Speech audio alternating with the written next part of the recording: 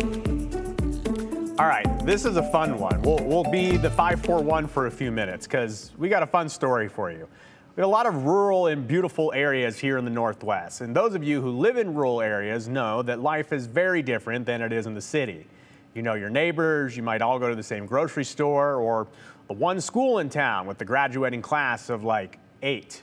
That's what Midvale had just last year. But what about only 3 students? That's the case for one Eastern Oregon school. And our sister station in Portland, they're going to give us a glimpse now of an educational lifestyle that is precious to those who live it, even as it may be coming to an end.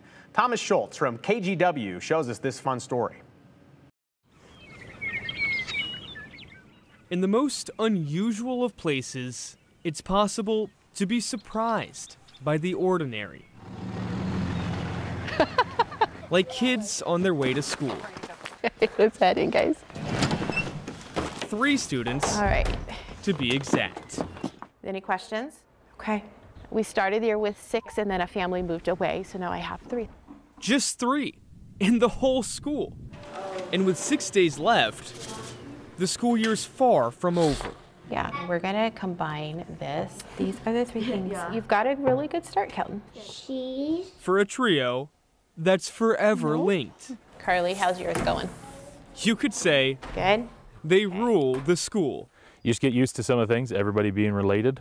Tyler Johnson is the superintendent of the Jordan Valley School District, serving a small ranching community in Eastern Oregon, just minutes away from the Idaho border. So we're going to label Charlie and Carly are sisters. What do we have to do here? Kelton's their cousin. Yep.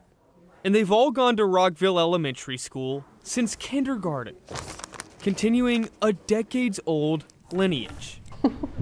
At the only elementary school within a 40-minute drive. It's an incredible place to be. It doesn't get any better. So not only are you teaching in a building that's been in existence for a long time, but their families have attended school here. These 3 are the 3rd generation of Mackenzies to attend Rockville. All right, kiddos. And when there's a break in the day, they're quick to be outside. There you go. Even recess means getting creative. Because the Mackenzies are meant to be outside.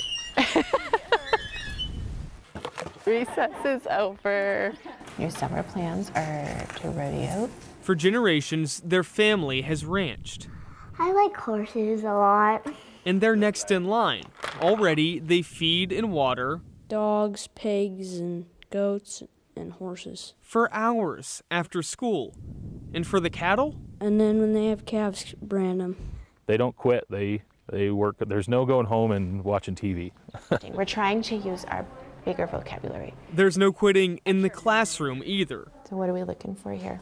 Where Miss Green teaches Kelton That's good. English. Yep, you got it. Good job. And if you're writing in first person, we need And to change Carly, this by. the art of writing. Good job. Okay. While Okay, looks good. Miss Greeley tutors Charlie, How are we going to do it?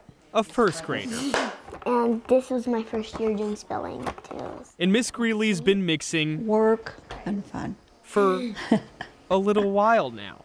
I've been teaching here for 18 years and 9 months. Though this spring, it's hard not to think about the upcoming fall. It's the end of the school year. I love it. I love my job. I'm pretty sad that I'm going to retire. But Miss Greeley's leaving a school that's as close to home so I had to teach my own kids. as it gets. It was fun. It was, yeah. And while Rockville welcomes Charlie's younger sister next year, All right. they'll have just one more trip around the sun with the oldest, Carly. Yeah. Before saying goodbye. That one's going to be hard. Yeah. She'll head off to the high school, It'll be fun. I'm excited. Yeah, we can. which teaches grades 7 through 12. They all met standards. I'm so proud of them. And one by one, I'm very proud of these kids. You should be. They worked so hard. Yeah. Okay, you can clean your things up. with the What would final you like to work student on first? starting next year. Go ahead and turn it all in. School will shut down at some point if we don't get more families, which in Rockville is pretty rare. So yeah, she'll be my last kindergartner. That's sad to think about because I love kindergarten. The school will close in 8 years. And after spending a decade or 2 Good job, 'cause you're teaching taking kids to read and to write Okay, you're getting close. for the first time. There you go, perfect. These teachers I've known a lot of them from birth. will have to watch from afar Put your binder away. as their kids go on through life, which may be simple Thanks, Colton. but extraordinary. Yeah, a new chapter is going to be ahead. A new book to be written. All right. Thomas Schultz, Yeah? KGW Okay. News. This is home, and we love it. The school only has one teacher, one assistant teacher, and a few Chromebooks, so it only takes about $98,000 for the state of Oregon to run that school.